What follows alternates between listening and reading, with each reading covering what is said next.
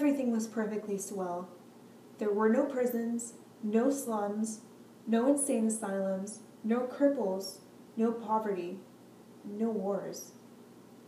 All diseases were conquered. So was old age. Death-bearing accidents was an adventure for volunteers.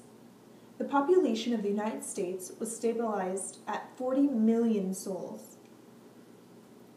One bright morning in the Chicago Lying-in Hospital, a man named Edward K. Welling, Jr. waited for his wife to give birth.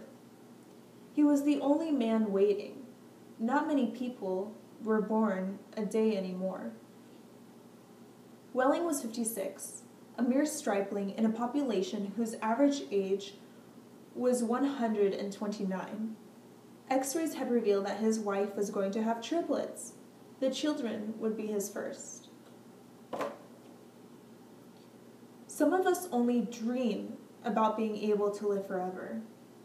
Developments in science can lead to immortality.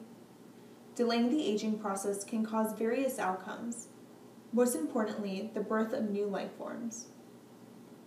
To restrain and keep order of the population can become catastrophic. This piece identifies the issue at hand if science does continue to prevail. Keep in mind that we've already come far in the advancement of technology, so one can only guess what lies next for us. I have chosen to interpret a piece by Kurt Vonnegut Jr. called To Be Are Zero to Be.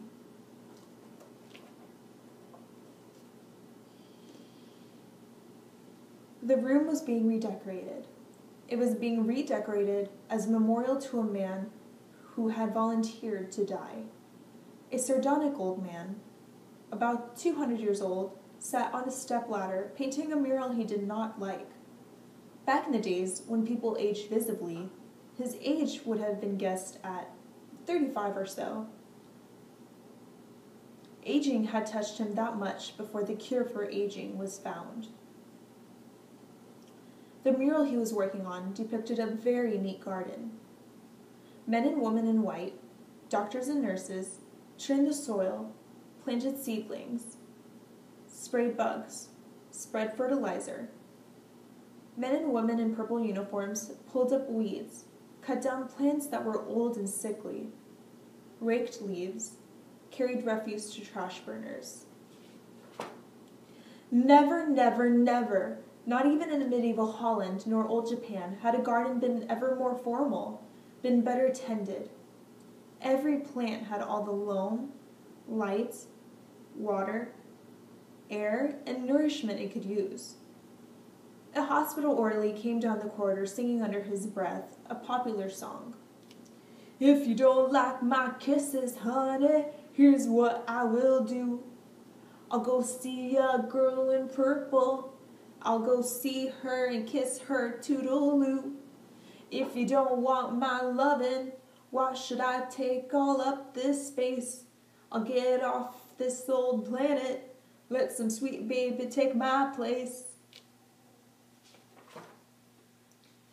In the year 2000, said Dr. Hitz, before scientists stepped in and laid down the law, there wasn't even enough drinking water to go around, and nothing to eat but seaweed. And still, people insisted on their right to reproduce, like jackrabbits, and their right, if possible, to live forever. I want those kids, said Welling quietly. I want all 3 of them. Well, of course you do, said Dr. Hitz. That's only human. I don't want my grandfather to die either, said Welling. Nobody's really happy about taking a close relative to the cat box, said Dr. Hitz gently, sympathetically. I wish people wouldn't call it that, said Leora Duncan. What? Said Dr. Hitz. I wish people wouldn't call it the cat box and things like that, she said.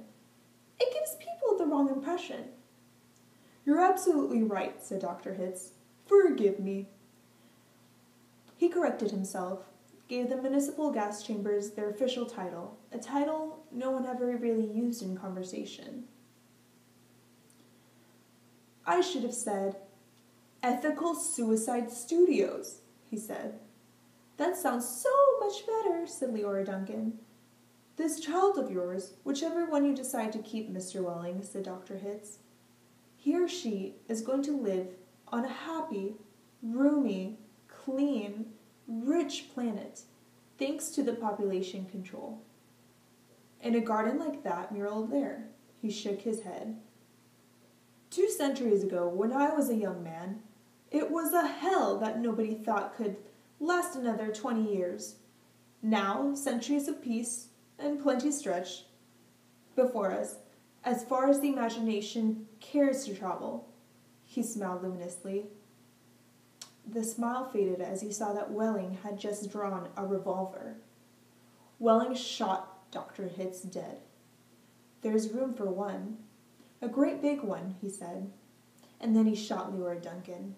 "It's only death," he said to her as she fell. "There, room for 2. And then he shot himself, making room for all 3 of his children. Nobody came running. Nobody. Nobody seemingly heard the shots. The painter sat on top of the stepladder, looking down reflectively on the sorry scene. The painter pondered the mournful puzzle of life, demanding to be born, and once born, demanding to be fruitful, to multiply, and to live as long as possible. To do all that on a very small planet that would have to last forever. All the answers that the painter could think of were grim. Even grimmer, surely, than a cat box, a happy hooligan. An easy go. He thought of war. He thought of plague. He thought of starvation. He knew that he would never paint again. He let his paintbrush fall to the drop cloths below. And then he decided he had had about enough of life in the happy garden of life, too, and he came down slowly from the ladder.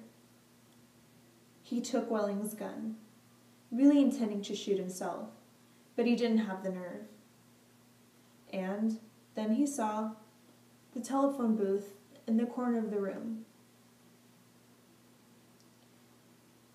He went to it, dialed the well-remembered number 2BR02B. "Federal Bureau of Termination," said the very warm voice of a hostess. "How soon can I get an appointment?" he asked, speaking very carefully. "We would probably fit you in this late afternoon, sir," she said. "It might even be earlier if we can get a cancellation." "All right," said the painter. "Fit me in if you please." And he gave her his name, spelling it out. "Thank you, sir," said the hostess. "Your city thanks you, your country thanks you, your planet thanks you, but the deepest thanks of all is from future generations."